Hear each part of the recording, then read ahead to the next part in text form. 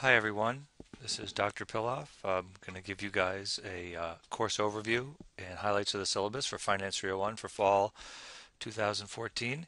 Make sure to read the entire syllabus. I'm just going to give you a quick introduction. Here is the entire Finance 301 team.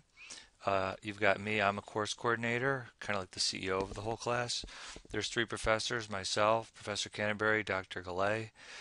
We've got a whole slew of great teaching assistants, and we have one graduate assistant who's going to be helping us when it comes exam time. In the class, there's 5 sections. There's 4 traditional sections. They're going to meet Mondays and Wednesdays for lectures, and on Friday for lab. And then there's a distance section, which has some online resources. And we try to make everything available for all students in Finance 301. So if you're in an online class and you're interested in attending lectures or lab, come check that out with me. Lectures and lab students have access to lots of online resources as well. You may have heard a lot of things about this class. What I'll tell you guys right now is to disregard what you've heard, and I'm going to give you the truth. This is what this class is all about.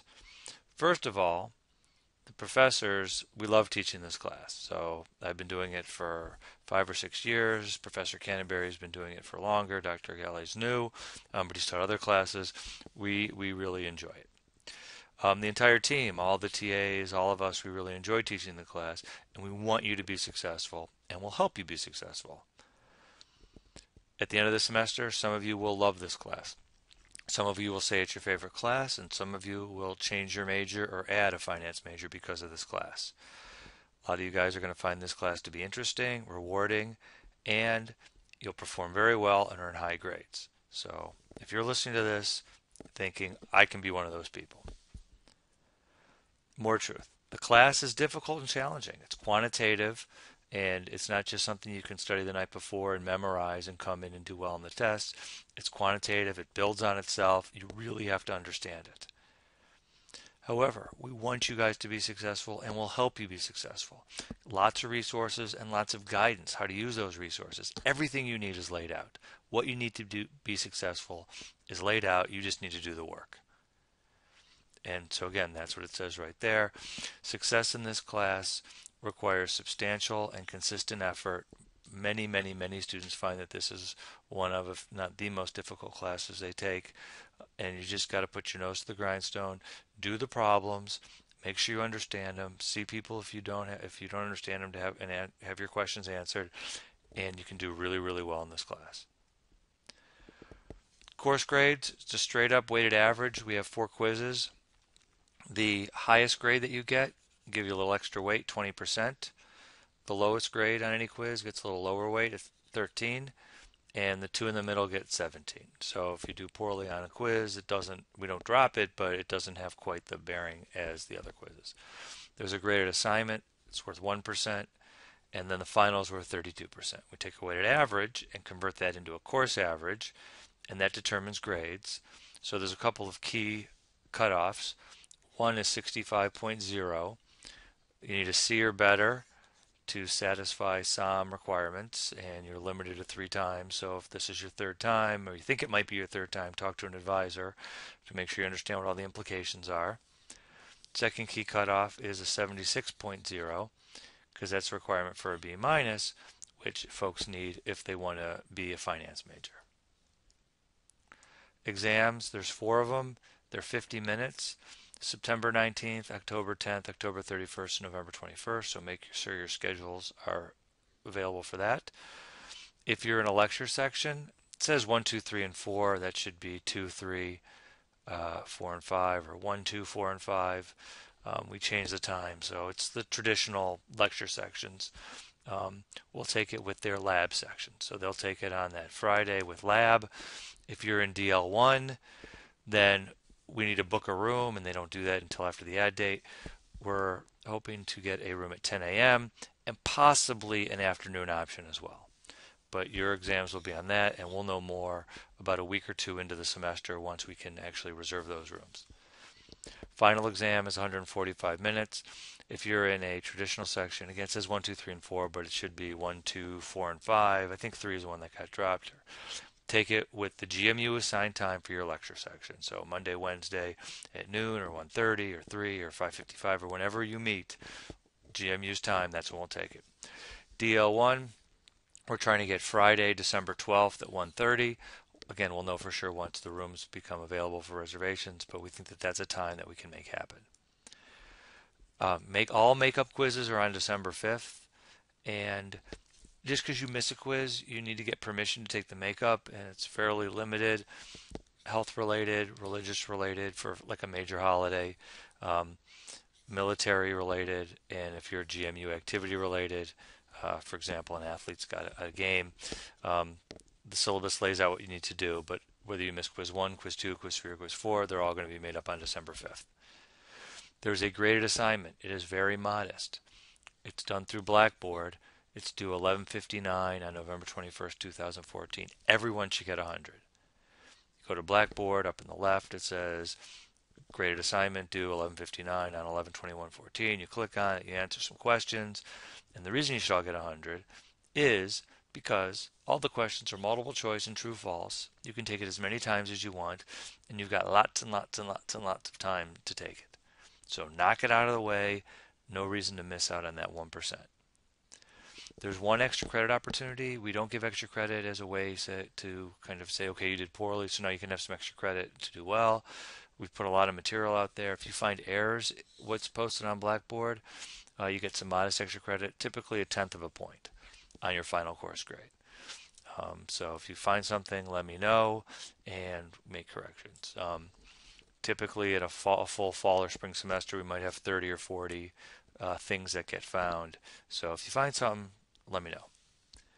Participation and attendance, not taken directly into account. The only way it might be is if there was some bad behavior.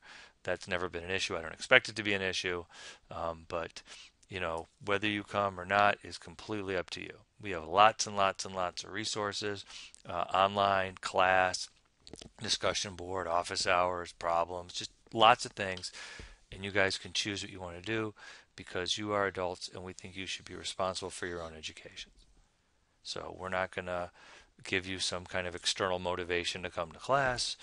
Come to class if you find that that's a beneficial way for you to learn the material. We think it is tremendously valuable, so we encourage people to do that, but there's lots of resources out there. We've had people be successful choosing lots of different paths and people not be as successful choosing lots of different paths.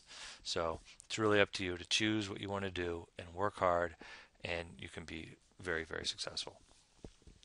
And so again, like I said, regardless of what you do, people tell us that this class requires more effort than other courses. Just stay on top of the material and you'll put yourself in a position to be successful. Required items. Oops, it's not working quite well on the slideshow. One, make sure your email account's working. I send out lots of emails. You get a big weekly one. You get ones before exams, after exams, special things. So you're going to want to make sure you get those. Financial calculator. TI-83 Plus is the one we support because it's got this nice big screen, but any financial calculator will work. We don't do a lot with the financial calculator as far as, making you experts in it. It just does some calculations for us in a way that's a lot easier because it's designed to do it.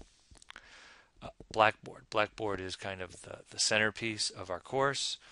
The key materials are in there in course content. We don't have a textbook. The overheads function like our textbook. Lots and lots of practice problems. There's a set of problems called test bank problems. They've been cut down by 25 to 30% this year. I got rid of a lot of repeats and actually some of the easier ones. Exams are based on these.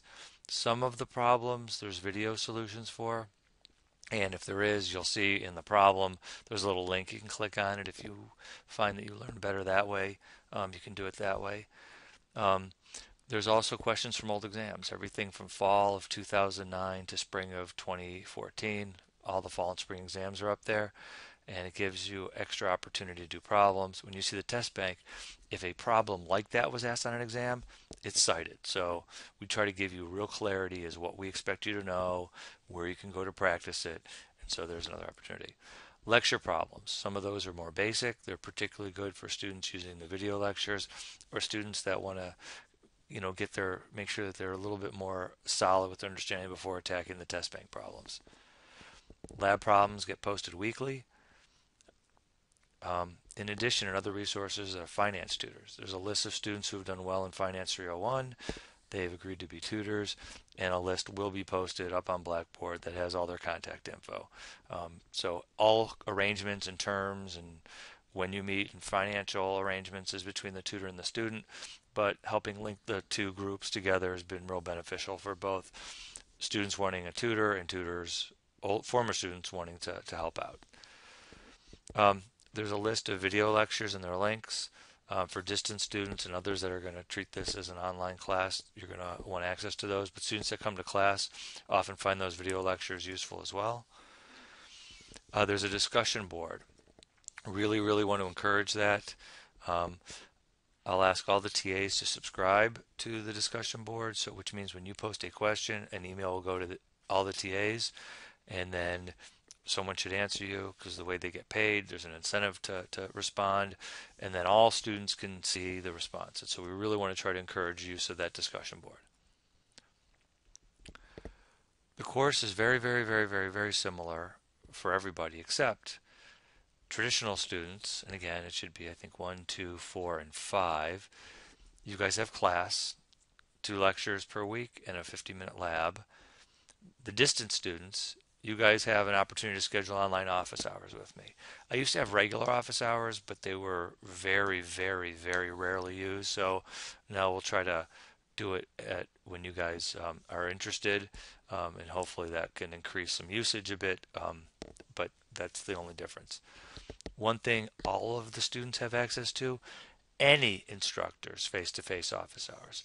So between the 3 professors and the 9 TAs, there's hours all the time when you can come in, meet with someone, ask a question. Why is the number of periods this, and why do we use this equation? I don't understand how we knew to start this here. Why is this divided by 4? All those kinds of questions. You got an opportunity to come and talk to somebody. We view this class like joining a gym. You've got access to a lot of great resources. You've got a lot of equipment. You go to the gym, there's all these weight machines and treadmills. Here you've got overheads, you've got classes, you've got video lectures, problems, office hours, all different kinds of things. You've got trainers, you've got your professors and your TAs, people who are there to help you. You got workout plans. I'm going to send weekly letters. There's got, give you guidance as to what you need to study.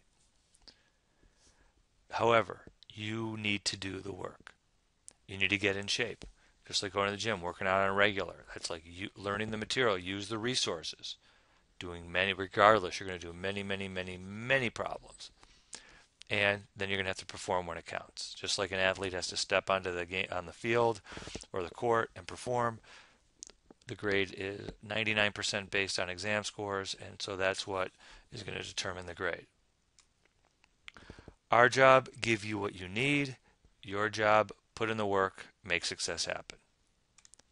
So let's go ahead and have a great semester. I'm looking forward to it. I know everybody on the instructional team is as well, and I think we can go ahead and make this an excellent, excellent, excellent semester. I look forward to meeting people. Goodbye.